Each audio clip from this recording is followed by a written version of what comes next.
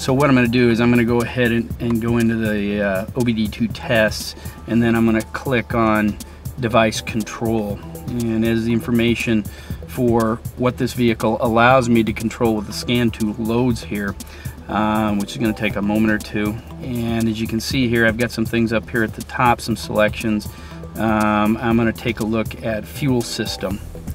And let's just say, for the sake of discussion, that this vehicle was brought in to the shop here. It wouldn't start, and I am suspecting that I may have a problem with the fuel pump.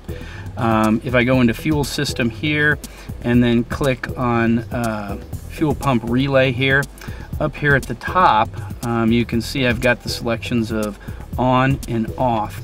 And what I'm going to do here is, when I select on, I'm going to be listening to see if I can hear that fuel pump, which is located in the fuel tank on this vehicle, operating. So when I select this, if the wiring and everything and the relay and everything for this system are in good condition, I should hear that pump operating.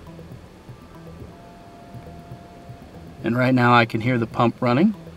So I'm going to go ahead and I'm going to select off. And if you take a look over here, you'll see the status in this case. If I select on, there, now you can hear the pump running with the status on. And then we'll go ahead and we'll turn it off again. And so since I can hear that pump, I know that in this case the wiring must be working well enough to make that pump operate.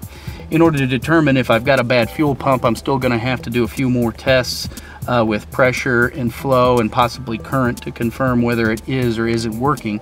But at least at this point, I've done some simple testing from the driver's seat here with my scan tool to determine and eliminate some things such as the wiring and the relay in this case, to see if my fuel pump is functioning.